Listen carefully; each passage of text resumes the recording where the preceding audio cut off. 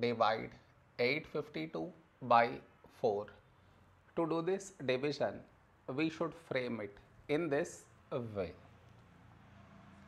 852 here, 4 here. This is your step 1. Next, here we have 8, here 4.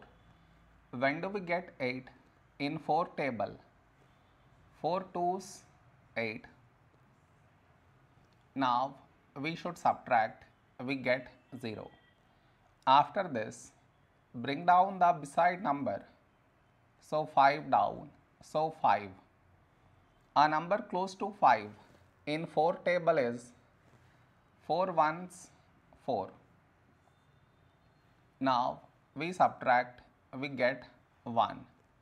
After this, bring down the beside number, so 2 down, so 12. When do we get 12? In 4 table, 4 3's 12. Now we subtract, we get 0. After this, no more numbers to bring it down, so we stop here. This is our remainder, this is our quotient.